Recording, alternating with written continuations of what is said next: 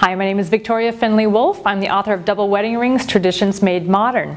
One of the biggest questions I always get on how do you put a double wedding ring together? Well, that is the question. Let me show you how I do it. It's really not that difficult. The first thing you need to do when you make your double wedding rings is to make all of your melon pieces, okay? You're making your cornerstones with your arcs and your small melons, and you're gonna make all of these pieces. And the best thing that you can do is to lay the quilt out on a design wall if you can. And then you're going to attach all of them to your concave squares.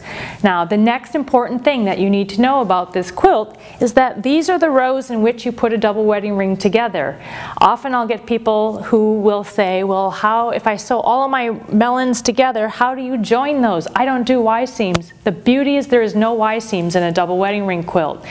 So you start with a curve and you finish with a curve. So here you can see how I have my first row, which has my outside melons to the outside. This is going to be my next row. The thing that's the visual impact that you need to remember is it is a curvy girl. Okay? It's going to start full and then it's going to go slim and then full. You're going to look for your final seam when you're sewing these rows together is to have that in and out gentle curve, and the best thing is it's the same curve you've been piecing since the very first arc that you sewn together onto your melons.